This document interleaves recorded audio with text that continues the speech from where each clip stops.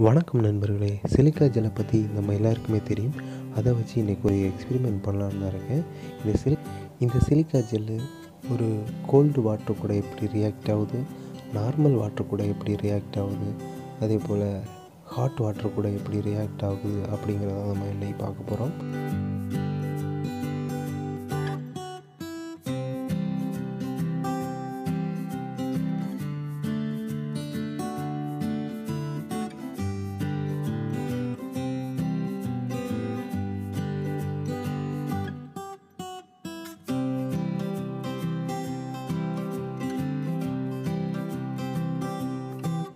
முதல்ல நம்ம gold வாட்டர்லேருந்து start பண்ணலாம்.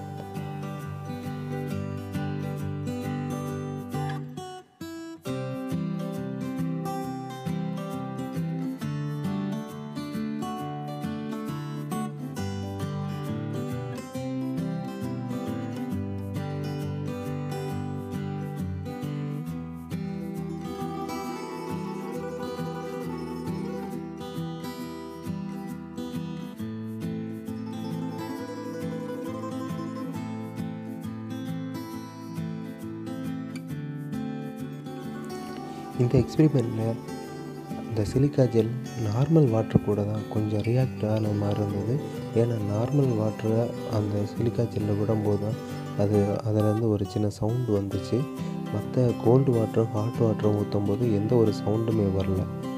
அதுக்கப்புறம் இந்த ஜெல்லேருந்து எந்த ஒரு சேஞ்சஸும் தெரியலை. மூணுமே ஈக்குவலாக இருந்த மாதிரி தான் எனக்கு ஃபீல் ஆச்சு. இந்த வீடியோ உங்களுக்கு பிடிச்சிருக்குன்னு நினைக்கிறேன். மறக்காமல் நம்ம சேனலை சப்ஸ்கிரைப் பண்ணிடுங்க. இன்னும் ஒரு நல்ல வீடியோவில் உங்களை சந்திக்கிறேன். நன்றி, வணக்கம்.